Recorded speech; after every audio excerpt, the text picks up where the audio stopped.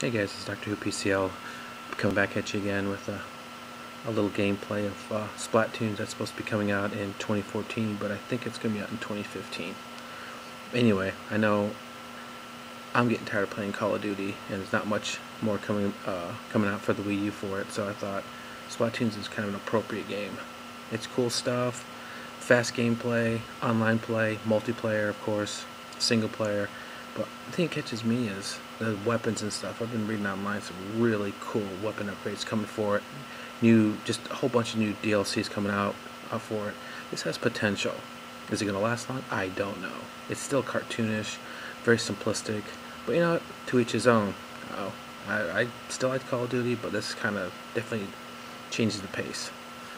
But anyway, this is some gameplay that I had that I didn't do, but nevertheless, I think you've probably seen it online quite a few times. But I thought it was kind of cool to, instead of using different types of bombs and stuff, use paint. But anyway, alright guys. See you guys on the battlefield. Have a great day, and always thumbs up and comment would be great. Peace out, guys. Have a great day. A little update of this. I do know they are adding a whole bunch of new weapons and new enemies that are being made right now. So it's going to be endless. But anyway, guys. Peace out, guys.